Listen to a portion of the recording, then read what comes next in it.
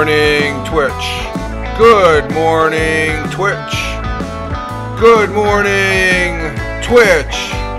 Good morning on this 05.13.2022. Current time is 05:40 a.m. Eastern Time. It's a Friday. Rich Roberts at Fireman Rich here on... Oh, my battery's low. Right here on Twitch. My battery's low. It's about half. I'll let it go. There it goes. We got a backup here. But good morning. Rich Roberts at Fireman Rich here on Twitch, as well as over there on Twitter, where I tote myself as a social media observer, social media enthusiast. In other words, I like playing on this thing called the internet. And good to be here. And if you're watching this on the replay, thank you very much. It's greatly appreciated as far as that goes. And we're getting our day started. It's Friday. It's Friday. The weekend is here. We just got to get through the day, the work day, the day job. And good morning, Tina. And good morning, Chris. And glad to see that you're here. And we are, thank God it's Friday as far as that goes. And I want to say it's good to be here. Been up off and on last night. A lot of good fresh air yesterday as far as that goes. Yeah, happy Friday the 13th. That it is. I even changed my calendar. I'm actually up on my calendar. I've got the May calendar on the desk. And also we do have the morning coffee. And I'm stirring the coffee. I'm not stirring the proverbial other stuff. Did you? No, I didn't watch it. I'll watch that tonight as far as it goes. Last week's was, I didn't say anything about last week's. Last week was pretty riveting as far as that goes. And then I watched last week the big news, New Worlds is on also. That dropped last night, I guess, too. So that'll be something we'll be watching. Because we finished up Picard. Picard is the season finale was last, so to catch up on our watching of shows there on Netflix, or in my case Paramount. Coffee's tasting outstanding, so I will be watching them later, if not tomorrow, going into the weekend. And I don't really have it. Last week I had things planned. This weekend I have not. Well, actually I do have something planned. Let me go ahead and throw the... I have this plan. This is where I'm going to be at tomorrow. I'm going to be at that location, hashtag ICTEDU. And that's the webpage right there. So if you're watching this on the replay, I've been sort of advertising it for the folks that are going to be putting this on. I don't have any skin in the game here, but I have been watching this... It's usually right around May 14th for like the last 10 years or so, and stuff like that. So if you're not doing anything, just follow the hashtag. But the Twitter page is at ICTEDU, okay? And my very good friend Bernie Goldbach at Top Gold is will be pivotal in doing that. Plus Pam, there's a lady named Pam that I follow her on Twitter. I can't pronounce what her Twitter handle is, but it's a bunch of educators getting together. We can all use a little education. There's sometimes I don't understand what the hell's going on there. They talk about education. I don't have anything to do with education, but I like it's just some good, interesting stuff. And you have a bunch of kids over there, and Bernie Goldbach's son, Dylan, will be interviewing them. As far as there's a group of kids, they wear the red T-shirts, identifies them, and they'll be doing interviews. Dylan is already doing interviews. I think he was going to interview me a few weeks ago, but he was watching his sister doing the rowing bit, the crewing. As far as, I guess... they were doing pretty good as far as winning their race and moving up to do another race. So as far as that goes. Hey, Jeeves. Good morning, Jeeves. Glad to see you here. Mr. Twix. doing the he does the DJ thing. Let me go ahead and give him a plug. But this is the thing I'm plugging for today and stuff. I've been adding the hashtag ICT EDU and then also at ICT EDU to the broadcasts. I think Wednesday, and I did it yesterday on the Anchor Morning Audio, as far as that goes. And thank you, Chris, for gifting Jeeves with a thing. You're very generous. Let me catch up. What's the percent? Oh, I'll have to check. Yeah, this weekend. That's what I was talking about yesterday in the Anchor Morning Audio. There's, I think it's called the Blood Moon or something like that. I talked about it in my Anchor Morning Audio. There's going to be a lunar eclipse, not a solar, a lunar, which means the moon. It's going to be let me see if I can bring up the information here. That go ahead and go over it here this morning. But currently here in the southern tier of upstate New York, it's about 41, 40, about 40. That says 50. What did it say out there? Did it say 50? Oh, okay, yeah, 52 degrees. I misread the thing. It's about 52 degrees. 51, 52 degrees as far as that goes. Yeah, lunar eclipse. Yeah, okay, yeah. Lunar eclipse. We'll get with that here in a minute. Let's see. Partly cloudy skies. So that's the thing. I'm going into the weekend. I'm not going to be able to see the moon because we got projected rain, I guess. And let's see. Partly cloudy skies during the morning, giving way to a few showers.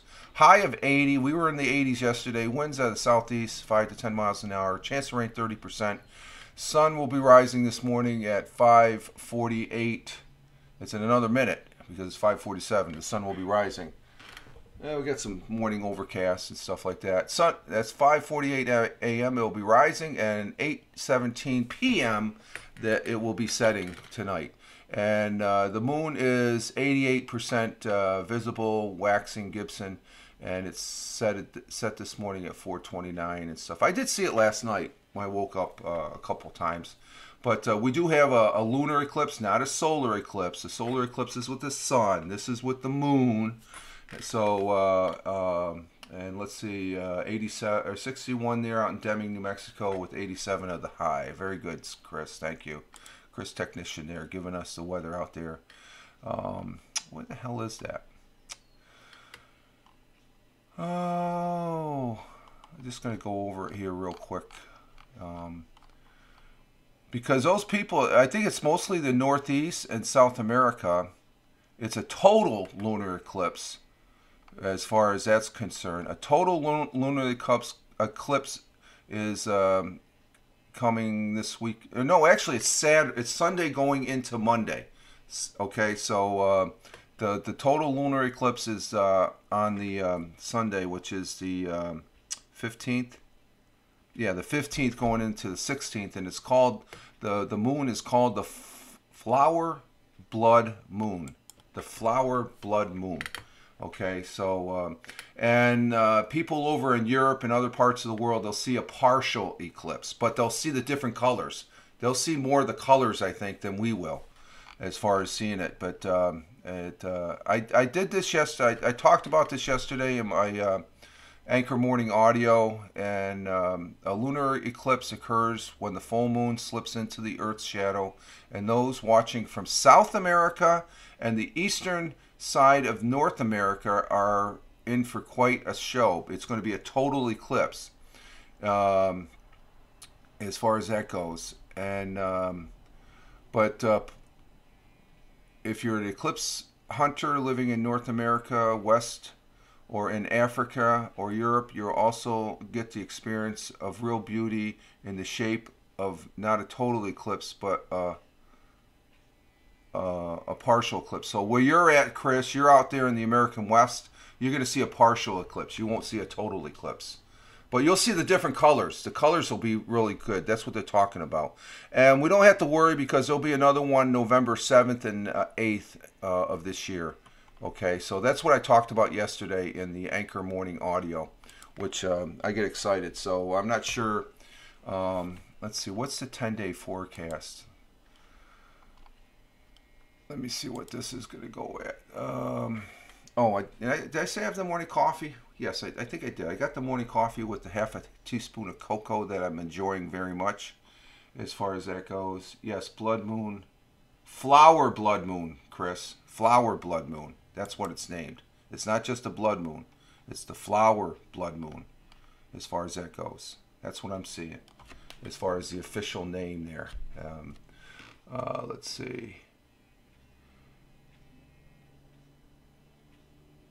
Lunar eclipse. Good morning, Sam. I heard it's going to start around 10 p.m. I'm not sure what time it's going to start as far as that goes. It's in the evening time.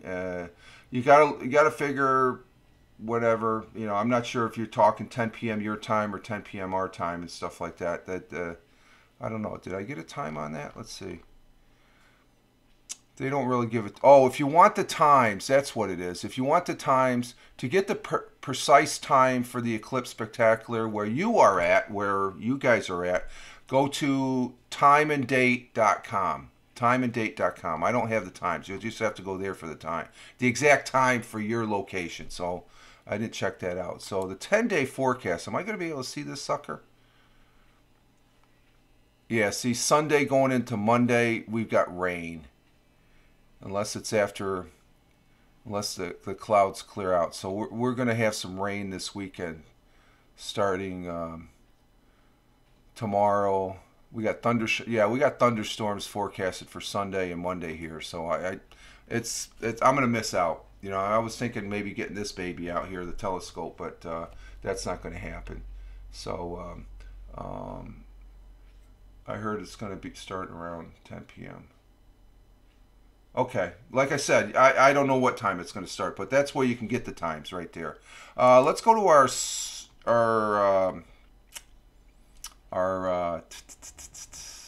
thought for the day. Our thought for the day is brought to you by nobody. Actually, this is something I do on the morning broadcast. It's something to think about. A thought for the day, as far as that goes. And let's see. Can I see that? Yeah, see? I'm monitoring you. This is my tablet right here. I'm monitoring it. And I got the phone over here. So I got both sides covered as far as comments. Our thought for the day is from Teddy Roosevelt, who's a former president of the United States. And he was a New York state governor, too, back in the day. And actually, I forget, he was a vice president and he became president because the president he was vice president for was passed away. I don't know if he was assassinated, though. I can't remember that. But I know Teddy Roosevelt, it was part of the Rough Riders. Thank you, Jeeves. And but our thought for the day is from Teddy Roosevelt and goes as follows. No man... Oh, slipped there. Bring it back. Come on. No man is worth his salt who is not ready at all times to risk his body, to risk his well-being, to risk his life in a great cause. Would we risk our life and limb, in a manner of speaking, for a great cause? Oh, something to think about. I think when I was in the United States Air Force as an Air Force Air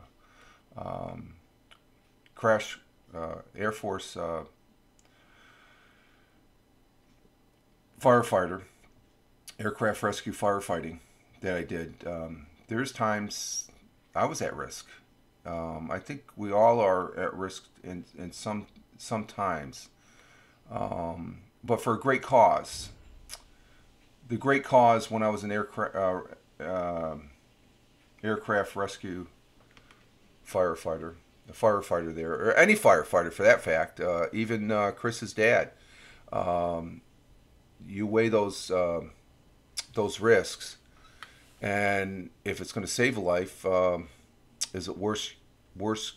Is it worth your own risk to lose, to save?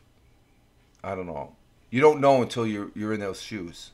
You could speculate, you could say it, but you don't know because there's so many circumstances and stuff like that. No man is worth his salt who is not ready at all times to risk his body, to risk his well being, to risk his life in a great cause. Theodore Roosevelt. There's a series, Band of Brothers, and then there's the version um, Pacific War, the Band of Brothers for the Pacific War. And I watched that, I think it was a year ago, maybe a year and a half ago. That's real life stuff. Some people say that's television. No, they're presenting it real life stuff of men and women during World War II that risked their lives for a greater cause. At first, they probably didn't realize that. That's my take on it. But if you watch the Pacific, for the Marines that island hopped to end World War II, they risked a lot. So it's something that, this is a very in your face type of thought, because it's like, would you risk? Oh yeah, I would. No, really, seriously. It's hard to say. It's hard. I could say, yeah, I'm a strong guy. I can do it. No, because under the most intense circumstances, an individual can crumble like dust, and or else can be solid as a rock and take action that needs to be taken. So very powerful words there. Very, very powerful words that I can relate firsthand. Because I've had a couple of sticky situations. I'll call it sticky. Was it risk of my life? Yeah, but it was, the odds were like, okay. At worst, I probably would be injured or something like that. And that's also the courses, the path we travel in this life. That if I would have took this path, I could look back, and it's always good to look back. I don't regret the path I took. I should never regret. But I look, and if I took, let's say, a left turn instead of the right turn, right at the point before meeting the missus, I wouldn't be here today. I could equivocally say that if I a particular job change that I was looking at, and I almost did when I was in the United States Air Force, it would have brought me up close and personal during some conflicts at the tail end of my career. I probably wouldn't have been married if I did. So, but that was a choice. I said, yeah, I know what the risks are and stuff like that, but the risks of at that particular time weighed out in my thought, but I didn't take that. I kept the path I was going and stuff like that. The left-hand turn, if I would, it would have been noble, looking back on it. But the thing is, I probably wouldn't have been here today talking to you all. So it's one of those things that it just I just know from my past experiences. So I don't know what your experiences are and stuff like that, but we all take risks. We just take a risk getting a car now, driving down to the local grocery store and stuff. So as far as that goes, so let's go ahead and transition right out of this, the thought for the day, into the dinner report, Chris Technician, the dinner report, as far as that goes, because I was running like 10 minutes late, so we're gonna get to the dinner report, and I'm gonna have to wrap this up. It'll be let's see, we've been on for about 20 minutes, so we'll wrap it up with the dinner report. I didn't really have a good news article other than telling you about the one I talked about yesterday in the Anchor Morning Audio. And I checked the website, and it said the eclipse will be 8 p.m. my time, and the moon will be right around. Okay, and it'll be different colors, they said. So it's going to go from a pink to it's not just going to be total. So if you can get some snapshots, you got a good camera there, Chris. I remember you take some shots on the moon there. Get some shots, post them up on your Twitter there and stuff, so I'll have something to retweet. Let's see, for the dinner report, it's a Chris Technician production there, or a presentation there that we do here on the broadcast here, the Friday morning coffee Twitch broadcast.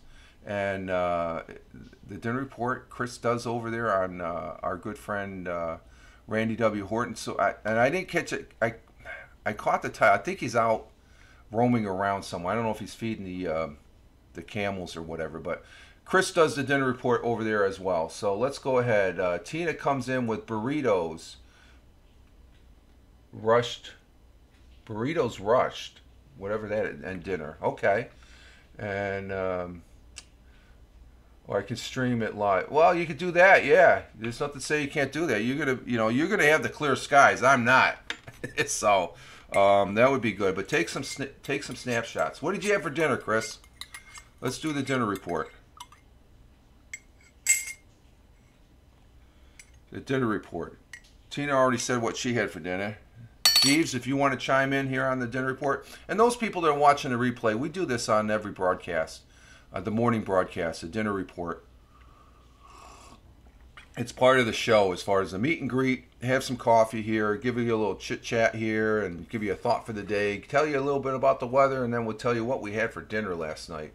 And Burritos Rush. I'm still trying to figure out what Burritos Rush. Do I need to Google that, Tina? And we have usually, and people watching this on the replay. This will be posted over on YouTube. And actually, I got to start using Rumble. As far as that goes. Upload it. Let's see. Chris comes in with, he had chicken sandwiches with barbecue sauce. And for dessert, he had a banana milkshake. Okay, there's a change. Let's see. Rush burritos. What's rush burritos? Rush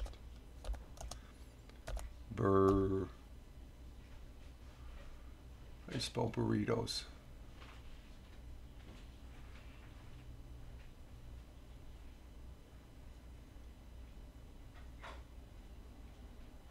Oh, okay. Oh, Chris, I'm sorry.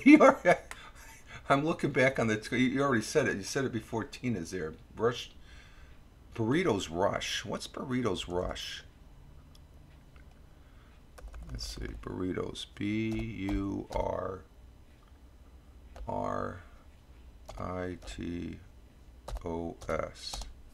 You're making me Google this, Tito. What is that? What is Burritos Rush?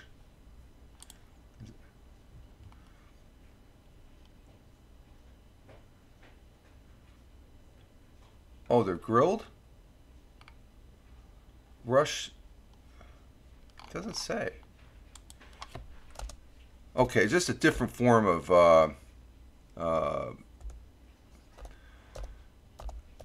type of burrito, I guess. Read, Rich. Read, damn. I had a rush. I had to. Oh, you had to. Thanks. See, we have fun out here. I'm over here, and the chat is getting me going here. So, oh, you rushed my dinner, so just had burritos. Okay, gotcha. I thought there was a special way of making burritos. Read exactly, Chris, because you have a double comment there on yours. What I had for dinner, what the missus made. I got a text yesterday when I was at the day job, and I go, woohoo! She goes, we had. She said, not only are we going to have potato salad from Ted Clark's, but we had Speedies. So we had Speedy sandwiches last night, and what it is cubed. How do you say that? It's cubed meat, right? Yeah, it's cubed meat. The missus is up now. That is marinated, and these were beef. You have beef, chicken, and lamb, and they were good last night. They were delicious. Huh? Usually it's beef, chicken, or pork. Oh, beef, chicken, and pork. I've had lamb before. Yeah, I think lamb.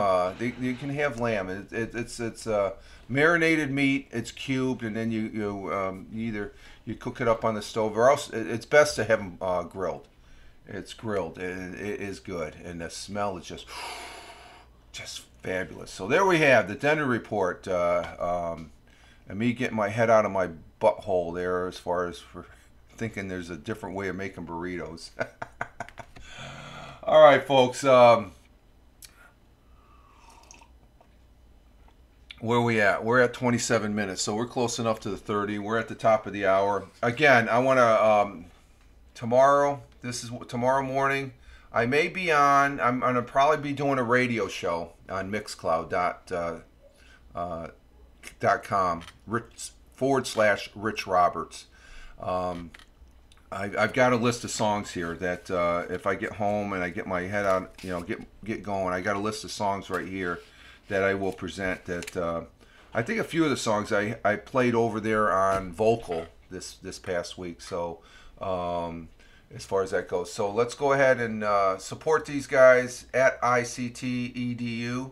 As far as that goes, have a great Friday the 13th from Chris. You too, Chris. Tina, you ciao to you as well. And Tina saying bye to all. And as always, Chris is coming in with the bazanga as far as that goes. So let me see what am I doing here. Let's see. I'll just turn that down. So there we have it. Okay. ICT-EDU. ICT-EDU.com. Check them out. And Chris coming in as always, Bazanga and Twix. Jeeves, he's saying bye. Check out Jeeves. He does the DJ bit here on Twitch. Alright folks, here we have it. Oh, short, sweet, and fun. Alright folks, this is Rich Roberts at Fireman Rich, wishing you all a great start to your Friday as far as that goes, and we'll be back. We made it to the weekend, folks. Yay! Alright folks, you all have a great one wherever you may be on this big blue marble. Live life, have fun. Ciao for now. As always, peace, take care, and thanks a lot guys. Appreciate it. You are the best.